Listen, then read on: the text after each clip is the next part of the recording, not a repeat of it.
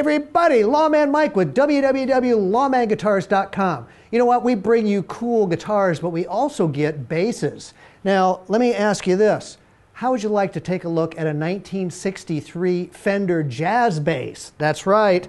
I couldn't wait to bring this one to the studio and demo this. This guitar is just absolutely awesome. I'll admit right away, I sure wish it hadn't been refinned, but you know what? It was, and so what? This guitar has everything you want in a 1963 bass without the gigantic price tag that you'd be getting if it had the original Sunburst or something on it.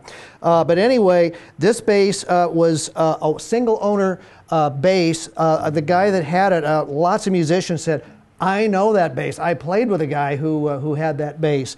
He played in a lot of country bands around the Des Moines area. He played in a lot of Elks Clubs and a bunch of bars. And a lot of the guys that I run around with and they find guitars for me said, I know that bass. And I played with that bass, and boy, is it cool. And it really, really is. He took great care of it.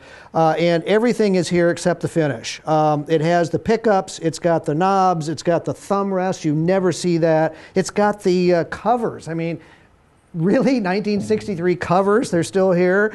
The pick guard is still here. It's missing one little tip right here that must have broke off at some point in time.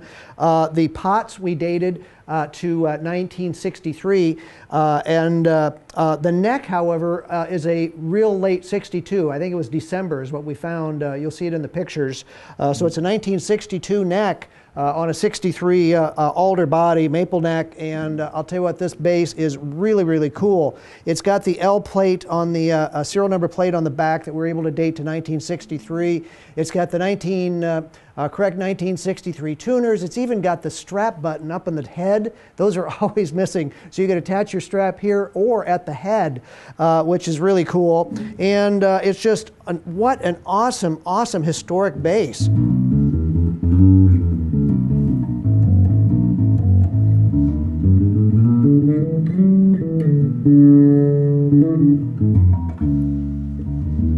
I've got both pickups on right now. Let's turn the front one off.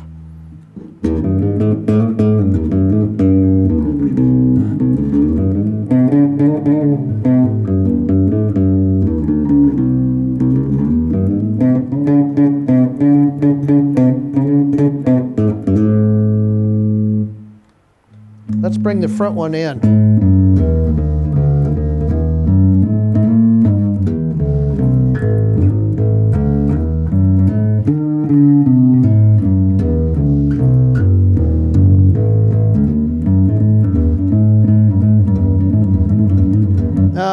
I could just keep doing that all day. Anyway, everything works.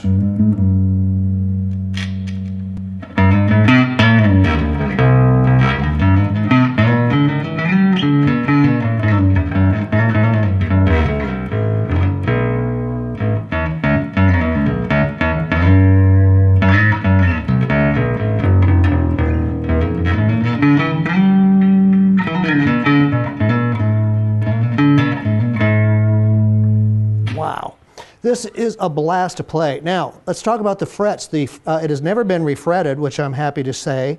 The frets are in really good shape. I would guess that he used flat wounds on this bass. The frets just have absolutely no pitting whatsoever. We put some new strings on it. You know what? They were flat wounds that we took off, which is why the frets are in such nice shape. And then the original nut is here. It's just the decal. Oh, thank goodness he didn't touch the head. If he'd taken the Fender decal off, that would have just destroyed the value of this bass. So I'm happy to say that that's here. It's worn as you'd like to see. He did refinish the back of the neck, the back of the head, and the entire body.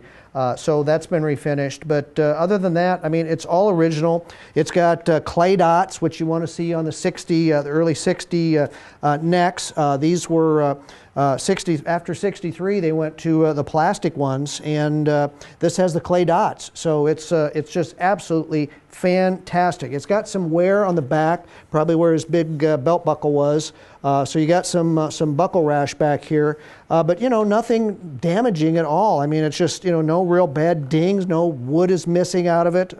It's been around and it shows it, but you know what? It's a player's bass and it is in just really, really, really cool shape. Now, I've also got, I'm happy to say, the original case with it. Now, I know you're going to say, oops, that's not the original case. It's supposed to be white. You're right. In 1963, the cases were white. There's a couple things that could have happened. This is an Ess and Ess case. Now, Ess and Ess were made over on the East Coast. Now, a lot of times the players said, I don't really want that white case. I want a black case, and so they gave them an Ess and Ess case with it. Another reason why that might have had that Ess and Ess case is this guitar might have been geared up to be shipped overseas. Now, they sent it over from California to the East Coast where they married it up with an East Coast case. Someone told me that is possibly what happened as well. But it is the original case. It came with the bass. It came from the family that said that bass has never been in anything else except that case, so we know it's original. It's all here. It has one broken latch, which I do have a replacement latch. I'm going to have Jeff the tech do that for us, hopefully before it sells, so I can get that fixed. But the other two latches are here. The original handle, the hinges, everything's on here correct. Look at that cool royal blue color in here. Oh my goodness, this is just a beautiful, beautiful case. The accessory box is here. There's the little latch I'm going to put on there. And it has the Ess and Ess quality cases from Brooklyn, New York sticker in there, so we know that it is an Ess and Ess case.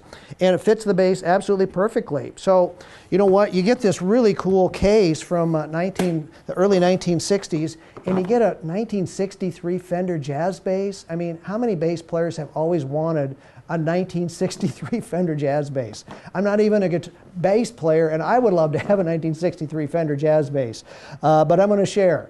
So check this one out at www.lawmanguitars.com. For those of you who are watching this somewhere else besides my website, I hope you'll go to my website and check it out. We've got tons of really cool basses, guitars, accessories. I sell strings in there from Dr. Ducks. We got all kinds of cool stuff.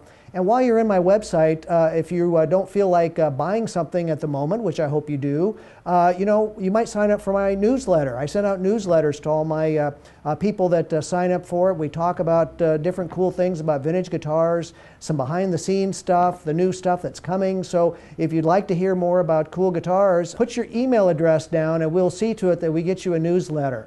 So check in and all our really cool guitars out at www.lawmanguitars.com, and thanks a lot for watching my videos. I really appreciate it.